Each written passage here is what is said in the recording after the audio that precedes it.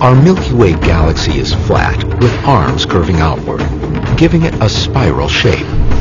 From the Earth's perspective, when the galactic alignment occurs, it will appear that the Sun is rising directly with the center of the Milky Way galaxy in an incredibly rare astronomical phenomenon that occurs only once every 26,000 years.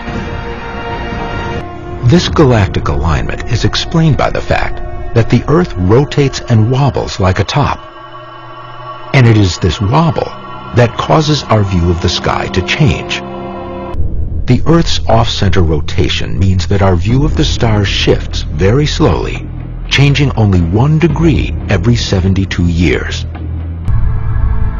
The clock appears to be counting down to the coming galactic alignment in a very specific way.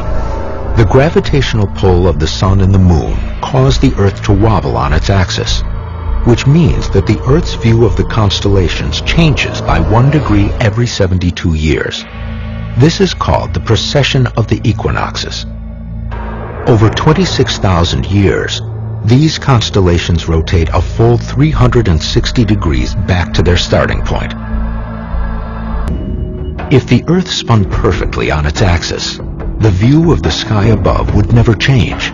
But because it spins slightly off-center in a wobble motion, our view of the stars shifts slowly over time. Every 26,000 years, this background lines up so that the Sun appears to rise directly in front of the center of the galaxy, creating what some call the galactic alignment.